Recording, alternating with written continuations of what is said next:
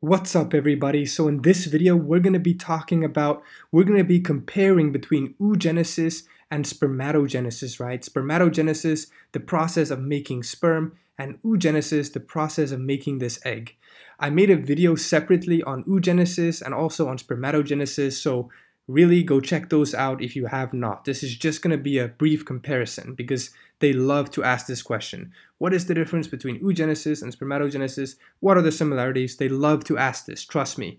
They ask this question more than they ask the process of describing spermatogenesis or describing oogenesis. They're always going to ask you to compare and contrast them, okay? So believe me in this. So let's get started. I have this great table where I'm going to put in everything and reveal, and I have this great diagram which will help to illustrate all of this. So let's just get started.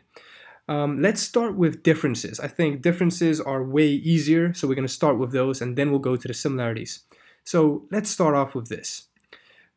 That side of the diagram here will be spermatogenesis, the simplified diagram, and this side here will be oogenesis, okay? So what's one key difference that we know? One very obvious one is that spermatogenesis happens in the testes, the balls, and oogenesis happens in the ovaries of the female, right? So that's one difference. Spermatogenesis, testes, there. What's the next one? One other key one is during spermatogenesis, from one stem cell, from one spermatogonium, when we do the full process, we produce 4 spermatozoa, 4 mature sperm, okay? So that's one key thing. Whereas in a female, from this oogonium or this stem cell, we only produce 1 mature egg cell. The rest are just polar bodies, right? During one menstrual cycle, a female only releases 1 egg. That's why typically during 1 month, it's only possible to make 1 baby, right? That's why only 1 egg is released. Imagine if you release 4, that would mean you can make 4 babies, right? At once. So that's one key difference. Spermatogenesis makes 4 mature sperm, oogenesis makes 1, okay? Let's reveal that. Okay, what's next? This is an obvious one. So you know, okay, if we have this is the female reproductive system, so let's slice it open so we can see, and this is the male. So if we know that, let's go male. Male, it's made here, right, in the sperm. And let's say it's made, and what happens then? It gets released into this duct, right, and it goes, and eventually, it gets released through the penis, right? This is called ejaculation. This is how sperm is released. Whereas in a female, sperm isn't released out of the body. Rather, it is released into this fallopian tube and it waits here for sperm. So the way in which they're released are different. Sperm is released out of the body through ejaculation, whereas the egg is released by ovulation in a female. Okay, so that's another key difference. So ejaculation, ovulation, okay? Now, let's go back here. So a key one that I like to think about is this. For a boy, for a male, when do you start making sperm? Do you think you start making sperm when you're a 2-year-old boy? No, right? You cannot make sperm as a 2-year-old boy. Spermatogenesis starts at puberty, from the age of like 12 or whatever. It depends on the person, right? Whereas for a female, this cycle actually begins before puberty. In fact, it begins while the girl is inside the mom still during the fetus stage. So really, even before she's born, it starts. But it doesn't complete before she's born.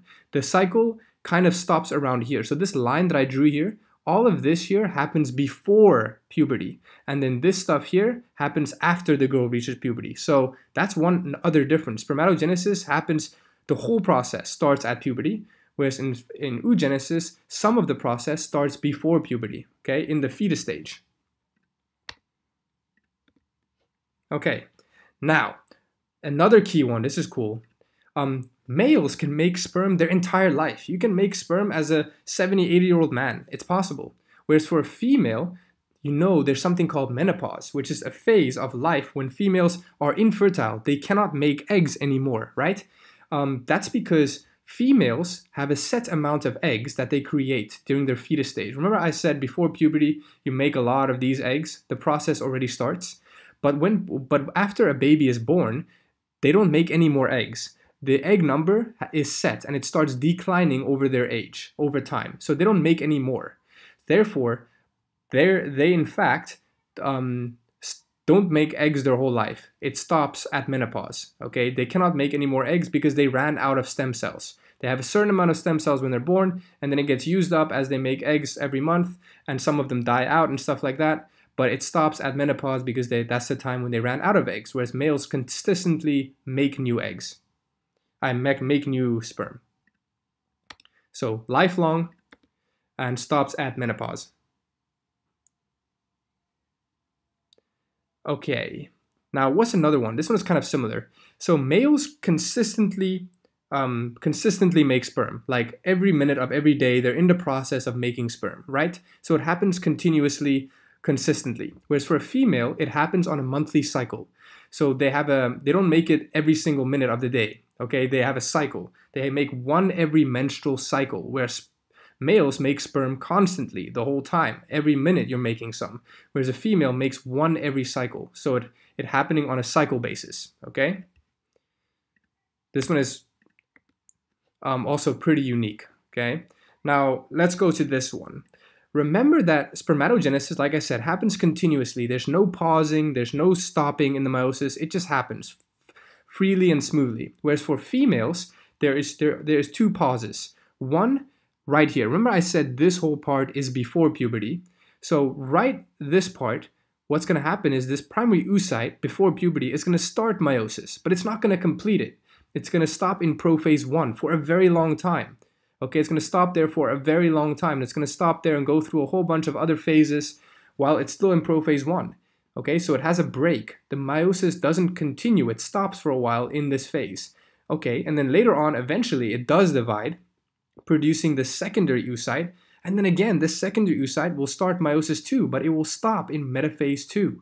So it will not complete it for a while. In fact, it doesn't complete it until fertilization happens. So that's unique. Spermatogenesis is continuous, no breaks in meiosis. It's continuous. Whereas for female, it actually stops twice, during prophase 1 for a while and metaphase 2 for a while, okay? And you'll understand that better if you watch my video on oogenesis, okay? So that's another key difference. No breaks in meiosis, yes breaks in meiosis. Okay, last one for the differences here, and this one is also quite easy. Look at this picture here. We have one stem cell, right? And we make 4 equally sized sperm cells, right? So that's one key thing. All the divisions are equal. All the cells are equal in size. Look here. When the process gets carried out, we produce a secondary oocyte. And then the other thing is called a polar body. It is way smaller than this one. So the division of the cells is unequal in size. So again, now when this one divides into 2, one will be way smaller, the polar body, compared to the other cell. So we call this, the division is unequal. They do not produce equal sized cells. So a fancier way of saying that is, in a male, there's equal cytokinesis. Cytokinesis just means splitting of the cell. So there's equal size cytokinesis. When a female, it's unequal. The cells may be different in size. Okay, so that's not too bad for the differences, right? Most of them are straightforward. And again, there's so many. Just remember, majority of these and you can get full marks on your test, trust me. Let's go to the similarities, because you need to know some of these. So what are some similarities? They're pretty obvious if we look at this picture. Both processes involve mitosis. We have the stem cell that needs to undergo mitosis to produce many of them. Why? Because we need many of them so we can make many sperm. If we just have one stem cell, then we can only make 4 of them, but we need to make millions and millions, right? So mitosis happens where these stem cells divide and divide and divide, so we can have a big buildup of these stem cells. Same with the egg cells, right? They divide and divide to make many of them, so we have the potential to create many egg cells, okay? So both of them involve mitosis. And again, that's one of them. Another obvious one is they both involve meiosis, right? They both involve the process of causing differentiation. What is that? Differentiation is the process of turning a stem cell, which is a non-specific cell. It's like being a baby. A baby has the potential to become a superstar or homeless, right? Or happy or sad or anything, right? So that's the same thing here. These stem cells are going to differentiate into this specific cell. Same thing on this side. So both processes involve mitosis and meiosis and the process of differentiation. Now, in addition to this, throughout this process, there is growth. These cells get bigger and bigger and bigger. It's not clear on this diagram because it wouldn't fit, but in reality, these cells grow. So there is growth during this process. That's another similarity. Now, the last one is Notice how I put a 2 in here. These nucleuses are diploid. If you don't know what that means, in this video I will not explain it, so go check out my oogenesis and spermatogenesis video. But both of these processes turn a stem cell that is diploid, so having the normal amount of DNA, give me 1 second, that is diploid, into a cell that is haploid or has n amount. So half the amount of DNA, because that's what's unique about gametes, right? They have half the amount of normal DNA, whereas the normal cells have 2n and n. So that's another key difference, and I'll quickly reveal that here for you. So both involve production of haploid cells, as I just mentioned.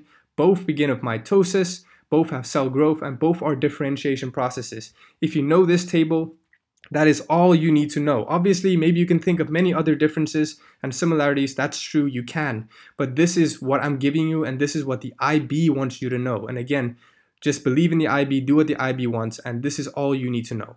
You can mention other ones. Maybe you'll be lucky and they give you a point, but just listen to what the IB wants. I'm giving you what the IB cares about, and I can show you that in this IB question. Here's an IB question. Compare the processes of spermatogenesis and oogenesis, 8 marks. Here are the similarities, and it's very similar to what I gave you because I read the book and I'm trying to teach it from the book, and you can see it's so similar. And here is all the differences. Notice here, 8 marks. How many options are there? 1, 2, 3, 4, 5, 6, 7, 8. There's 12 things. So there's 12 options. You need to put 8. So if you cannot remember everything, like I said, that's not important. Remember the majority. If you can remember 8 of these 12s, that's full marks to you, okay? So I hope this video helped, and good luck to you.